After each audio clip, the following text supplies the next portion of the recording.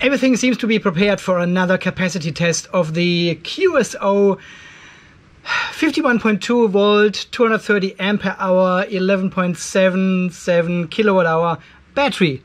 Guys, welcome back to another video here from the Off-Grid Garage in rainy Australia.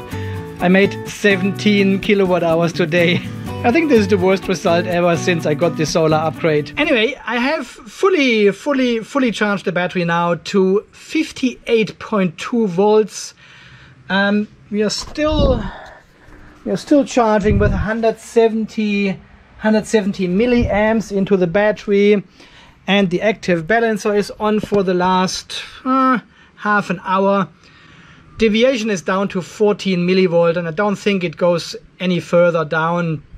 It will take forever otherwise. I think this is good enough now. All cells are over 3.6 volts. In fact, 3.63. And under the first capacity test of this QSO battery, some people have asked if I can repeat this test with a fully calibrated and top balanced battery and see if there's any difference to the first test when we just charged the battery until the BMS turned off with the standard parameters, which I have altered now. Let me show you quickly. So I have changed the cell undervoltage protection to 2.5. This was on 2.7 before. And also the pack undervoltage protection down to 40 volt, which was on 43.2 or something. So this time we will definitely discharge the battery down to 2.5 volts, regardless if it's pack or cell voltage. And we have also fully charged the battery. I mean, this is the maximum we can get. If I go a little bit further up, cell number 16 will turn off the BMS, so then there's no capacity gain anyway. Voltage difference is now 13 millivolt here, so I think this is fully top balanced. And the Tesla is ready to charge, to take all the charge the battery can give. Just checking all the cables again here. There's no problem, so we turn off the power supply and turn on the inverter. And of course we also have to reset our smart shunt. Someone was asking if the smart shunt actually keeps the data from the last session. Yes, it does, even if you disconnect it and keep it in the box it came with. It keeps all the information except the state of charge. Okay, reset. Yes. Everything is zeroed out. I turned on the charger in the Tesla.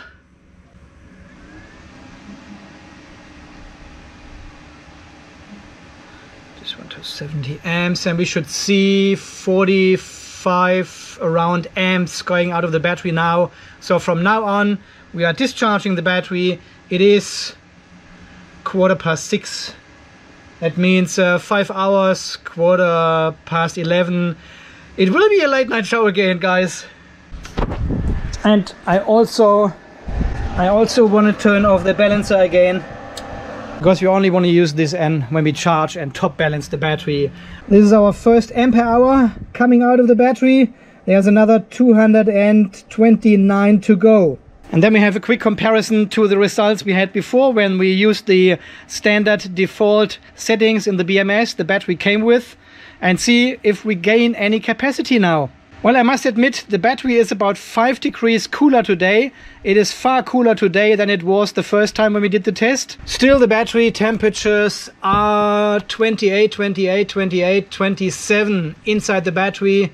So perfect temperature for a discharge test. Okay guys, without further ado, we see us again in 5 hours. You have a good evening, and it is now SPED time.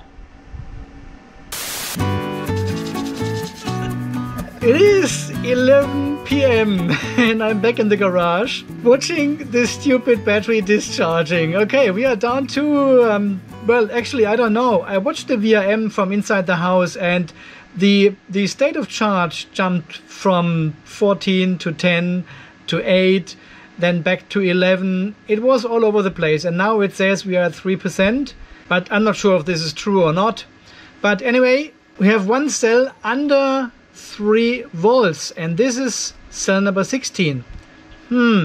Cell number 16 was also the cell which was the highest, and now it's the lowest. 117 millivolt deviation we have, but that is fine. We've got a low state of charge alarm, which is not reported to Victron. Okay, let's have a look in the Victron Smart Shunt. Okay, we have discharged 11.7 kilowatt hours, which is 227 ampere hours. I can hardly read it. 2.858 is cell number 60. 46 volt is our pack voltage, and I can hear the fans spinning down of the inverter. It is getting hard to maintain the power. Okay, 11.8 kilowatt hours, 228 ampere hours. This is exactly what we had with the first test when it stopped. But this one is still going, but not very far, I think. Not very far.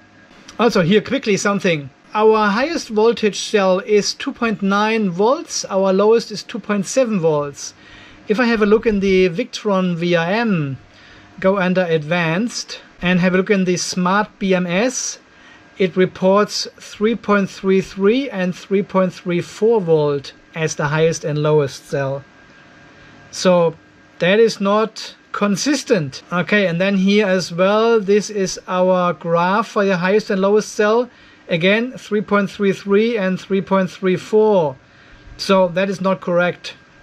Okay, we get a cell low voltage alarm as well now, because we are under 2.7, I think I said. And now the pack low voltage alarm comes along as well. We've got 3 alarms. 2.577. 0.1 ampere hours missing. Come on! Oh, that is close. Yes, we got it. 230 ampere hours. And we are at 2.518. Any moment it will turn off. There we go. That's it. And we've got the beeping now. Is there an actual alarm in the VRM? No, there's nothing in the VRM. Maybe it takes a while. Because here we had already a low voltage alarm. Here, I'll show you in the remote console. A low voltage alarm, and this is the low voltage warning and the low voltage alarm, which is then the disconnect. Here's the screenshot before the BMS turned off and the smart shunt turned off as well. So 11.9 kilowatt hours, a bit over the rated capacity of the battery, and 230 ampere hours spot on. So as you can see, before we had 11.8 kilowatt hours, so only 0.1 kilowatt hour more now with optimal settings. So 2 ampere hours more we got out of this pack, and this is less than 1%. So it is not really worth changing these parameters. So it is really squeezing the last drop out of your battery, but it doesn't make a big difference. Okay guys, so far this video from tonight. Capacity testing the QSO battery again with optimal settings, as per your request. And who says I'm not able to make short videos, right?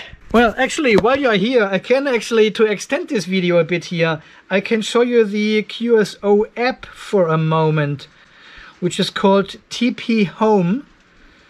And I need to go into device, connect to this Bluetooth device, which I learned. Connect success. And now we have all the warnings down here, 0%. So you can see the battery symbol at the top here. Then we've got our charging MOSFETs, discharging MOSFETs. Anti-theft is disabled. Wow. The pack voltage, cell minimum, maximum voltage, temperature 32. Oh yeah, the battery has warmed up to 32 degrees. Look at this.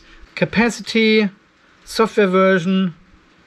So here under runtime we can see all these temperatures and voltages in a bit more detail. We can click on view battery, and it gives us all the battery voltages. And under config, which I found very interesting, is we can actually set a server configuration and also a Wi-Fi hotspot.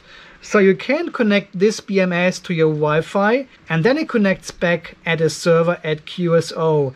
And they are apparently able then to remote into the BMS and help you out if something is not working correctly.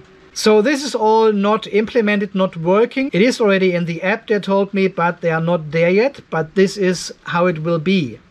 So I guess this would be one of the first BMS manufacturers which provide you with a remote assistance for their BMS.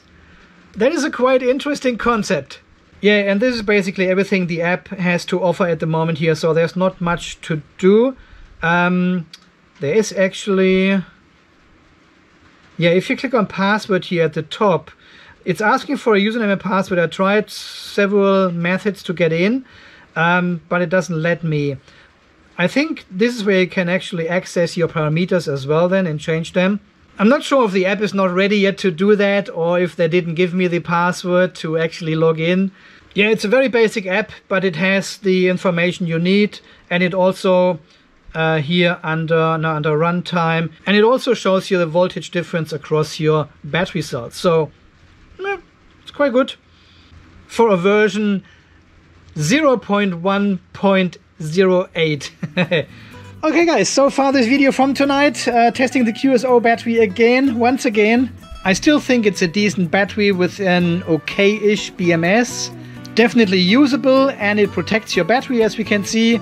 Ooh, 11:15. Guys, as always, thank you so much for watching. Thanks for all your support here on the channel. Thanks for all your very generous donations recently. And until the next video, guys, you stay charged, stay safe, and thanks again for watching. You have a good night's sleep. Bye bye.